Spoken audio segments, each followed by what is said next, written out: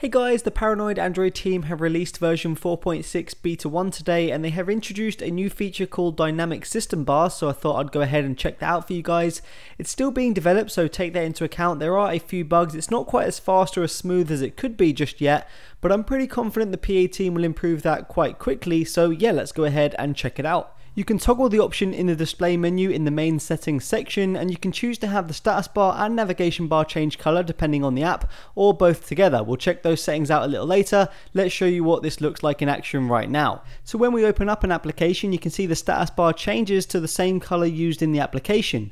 No other input is needed. You don't need to spend hours finding the correct hex color for each app. It finds and applies it all automatically for you. The status bar icons will also change color based on the background of the status bar, so if you open up something like Chrome where you can't really see it because it's too white, it will change them to a kind of darker color so you can see them. It does also work for applications like the Google Play Store, where it has multiple different colors for each section. If you tap into one of those, you'll see the status bar changes. For example, for music it changes to orange. If you go to movies and TV, it'll change to red. As I mentioned previously, it's not perfect right now. It does have a few bugs. You can see right now we're seeing one of those. It took a little while to actually recognize the color, and it did seem to add a little bit more jank when opening up applications.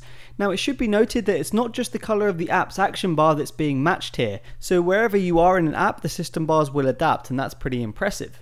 Now we're going to dive into the settings, and we're going to turn on the dynamic navigation bar setting as well. So it's changing both the status bar and the navigation bar depending on the app's colors. So in the case of Android Central, the status bar is a green color and the navigation bar is a white color. So it kind of merges the system bars into the app, and overall that gives more continuity and flow over just having black bars. You can see a similar effect with Twitter as well. And one of the best things about this is it's all automatic. You don't have to worry about finding the different colors or inputting loads of different colors for different apps. Turning on the system bar gradient just adds a gradient to the bar, so it's not just a block color, it kind of fades its way in. And setting the darker option pretty much just makes the system bars that little bit darker, and you can definitely see there's a little bit of a difference between the status bar and application here. So overall, I love the look and feel that this tweak gives to your applications. It just makes it feel that little bit more polished, I guess is the best way to put it.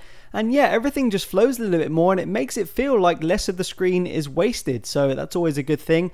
Now, as I mentioned before, there are a few bugs. Sometimes it can slow the device down quite a bit. You will notice it, I think, right now, but it is in beta. Hopefully the PA team can rectify all those issues.